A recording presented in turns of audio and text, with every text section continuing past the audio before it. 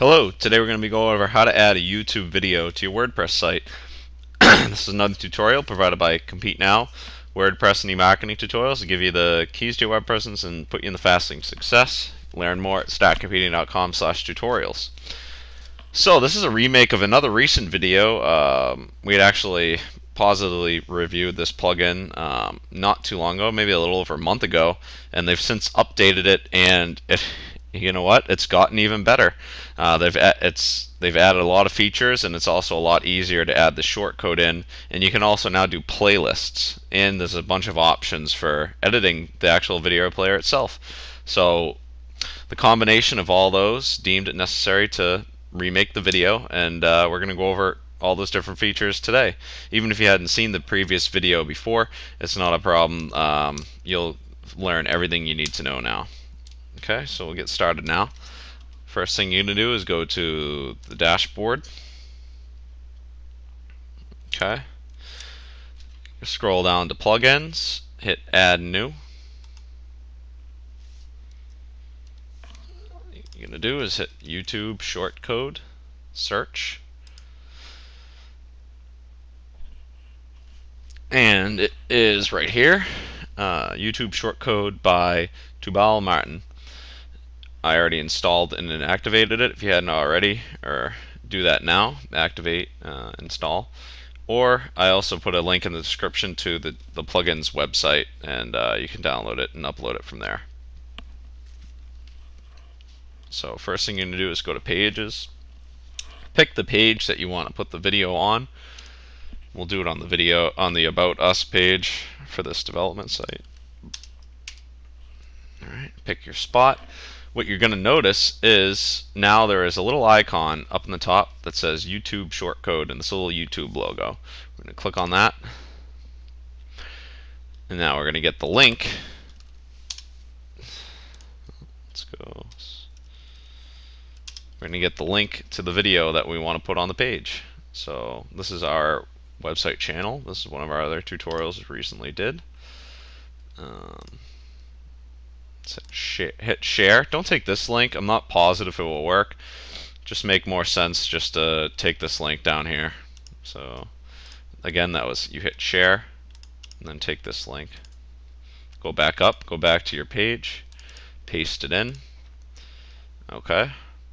And now this is great for SEO. So you're going to do the title of whatever the video is about. So we'll say tutorial on how to add a PayPal button to your site. Okay. Now you're going to pick your size. 560 by 340 sounds good for now, but you can make that bigger or smaller. You'd be the judge of that. You can add a border in if you want and change the color if you want to do like a little red border around the video, or you can do that. You're going to need to know the hex code. If you don't worry about that. It's not a very big deal. There's a whole list of options here. I'll go through the most important ones just for the sake of time. Alright. So keep going.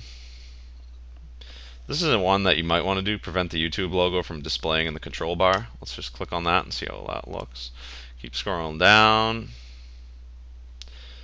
Another option you might want to do, depending on your site, I'm not a fan of it, but just so you know you can do it, it's autoplay.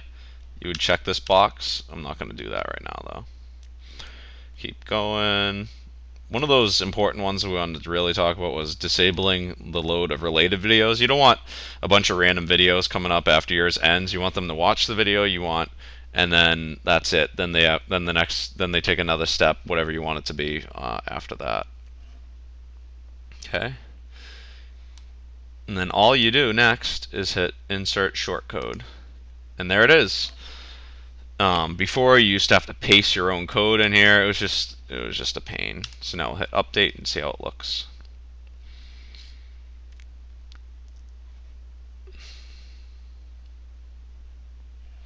Okay, view page. And there's the video. Embedded beautifully.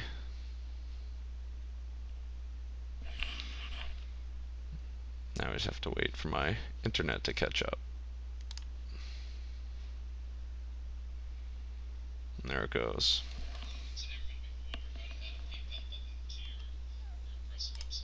Alright. Now, the next thing you're going to want to do is, and you'll also notice that there's no little YouTube video, no YouTube icon here. So, I would assume that means nobody's going to link off your site into YouTube unless they click it up in this top part.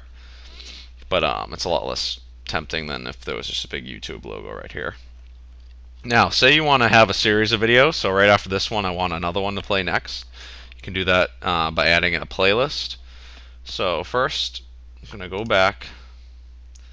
I'm going to get rid of this shortcode that wasn't put in before. Click on the code again. Go back to this video, copy the same code from before, add that back in. Now I'm going to put a new title in, series of WordPress tutorials. Okay. Now we're going to add in the rest of the videos for the playlist. Very important thing to coming up, so please listen. The next video is going to be, we'll say this one. You can hit share, get that same link, but listen, when you go back, paste it in. When you go back, you only need this section here. You don't need this u2.be/. You want to completely delete all that. Separate by a comma. You get your next video. Okay. Share. Same thing. Copy. Another important thing, make sure there is no space. After the comma, no space, or the video will not work. Learn that the hard way. Okay, so we'll do a series of 3 videos for now. Go down, you're going to have to do all the settings you did before again. With the exception of...